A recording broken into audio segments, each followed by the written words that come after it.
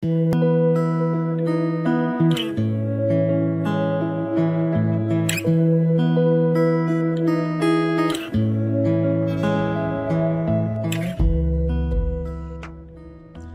everybody, Jim Phillips here. Welcome to Java with Jim. I appreciate you being here and giving me a few minutes of your time. Sorry about the noise in the background. I appreciate you giving me a few minutes of your time. I want to answer a question that was asked of me a couple of days ago.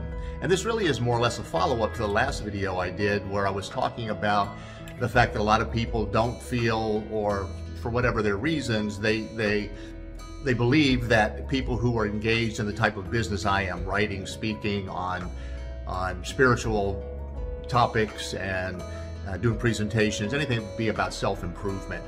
They had questioned whether or not someone like me and others, we actually go through life with really none of the challenges everybody else have. Well, I answered that question, and absolutely yes, we do.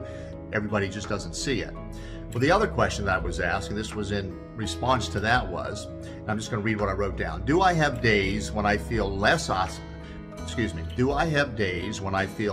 optimistic and challenged? Well, of course I do. There are many days I'll wake up in the morning and I don't want to get out of bed. Again, just like everybody else has. And when I feel that way, it depends on how I'm actually feeling, because there are some days I'm just looking for bear. And I know that if I engage with anybody, I'm going to create a situation that I don't want to be engaged in. I'm going to create some drama, something that perhaps I'll say something or do something that I'll have some regret around. But then the question is, well, how do I move through that? Well, sometimes I don't. Sometimes I just allow myself to be in those feelings, to just, whatever it is, and it can be anything that could have triggered it.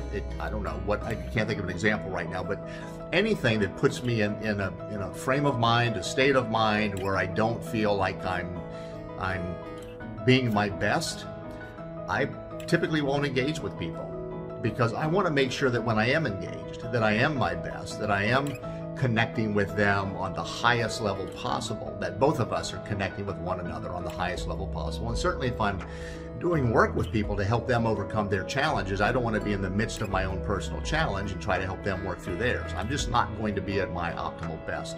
So the first thing I do is allow myself to have the feelings. I just let them out. I let them out as fully and completely as I possibly can. I also know that I am the one that can control the feelings and emotions that I'm having. I can either allow them to come through and be played out, or I can get myself out of the feelings, out of the emotions, and put myself into a higher state of mind. And I do that by thinking of those things that truly bring me joy, or not even just thinking about something that truly brings me joy. Do something that truly brings me joy, that will lift me out of whatever the funk is that I might be in that day. And sometimes it is simply having a conversation with somebody. I could get a call from somebody and they ask me a question. We engage in a conversation, and that makes me feel better about myself, because that's typically what it's about when I'm feeling down, or any of us are feeling down. It's about us. It's not about other people. So the long answer to the question is yes, I do have days when I'm less optimistic. I have days when I'm feeling extremely challenged, but because I'm aware of the fact that all of these circumstances that are put in my path are for my benefit, I'm always looking for the benefit. I look for the gain, and I try to get it as quickly as I can, so I don't allow myself to wallow in whatever the emotions might be that I'm experiencing at that particular point in time. Hope this is helpful. Look forward to talking to you again. Till next time, take care and be well. Bye now.